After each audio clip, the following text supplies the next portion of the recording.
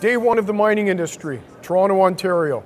We're fortunate today to have one of the world's leading experts in the uranium industry come visit, Dev Randhawa.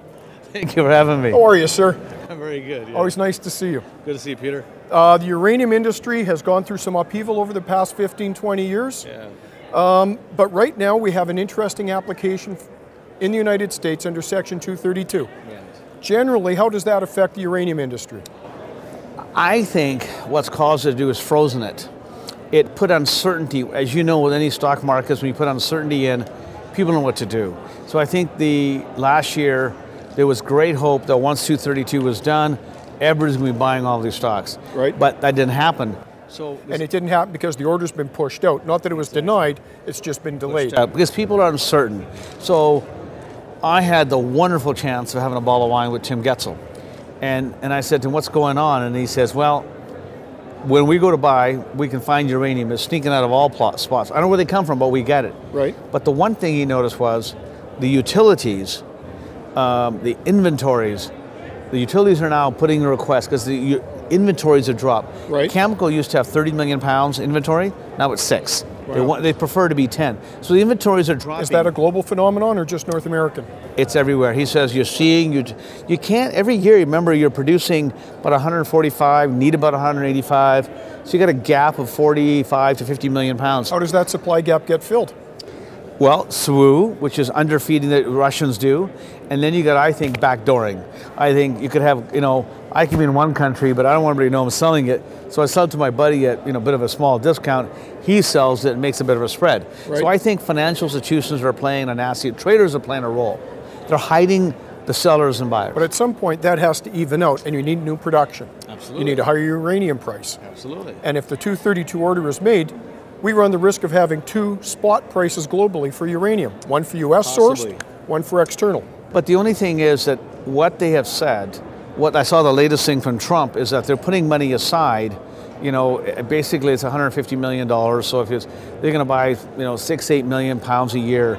It also tells you that defense no longer has the uranium they've had. The defense used to have so much uranium. But now they run the risk of these submarines running out of energy in the middle of the ocean. Exactly. So you don't know when it's going to turn. But one thing I've learned in our industry is when it turns, it happens so quickly, stocks double. They don't move up 5%. It's not like gold. Gold is like a storm on a prairie. You can see it coming. Right. When it comes to uranium, it happens overnight, boom, things are gone. And you just happen to have a uranium deposit, which can fill that supply gap. Down the road, but I think what's simple for uranium investors today, there's only, in my view, 5-6 companies worth investing in. A couple in the US, I would say 2 or 3 in Canada, but I think those are the cream. Right. But you know what's going to happen? When I was in 2005, there was 5 companies. It went to 945 in literally a year. Yeah. Everybody that was doing... And now we're back to 5 again. We're back to 5 again. How is your deposit then different from everybody else's? Well, I believe there's only 2 places in the world you can make money. You got to be in Kazakhstan ISL, which is working well. Right. Or be in Canada, because Canada's got jurisdiction, and the Athabasca produces about 14% of the world's production, because they got high, they're 2%, the average is about 1 or 2. So you got 10, 20 times the grade. You want to be in Canada, have high grade, but you need to be large. Right. So it's kind of given. Those are the given, but the thing what makes us sets us apart, not better, but I think sets us apart, is that our deposit is 50 meters from surface, and if you look at every deposit... Which is considered surface. Well, so if you look at every deposit ever found in the basin that was close, that's mined out. But I can find you 10 deposits that are down deep, nobody's touching, because of technical risk. So the other thing would be is that we're actually not in the basins, we have no sandstone, which is like a milkshake on your deposit. So that's what sets it apart. It's big, it's in Canada, high grade. Sounds like it's easier to produce and process. Much easier. CGN, the Chinese government owns 20% of us. Okay. And they spend millions of dollars doing a due diligence on everything. They're very thorough. I think CGN is the mothership of our industry.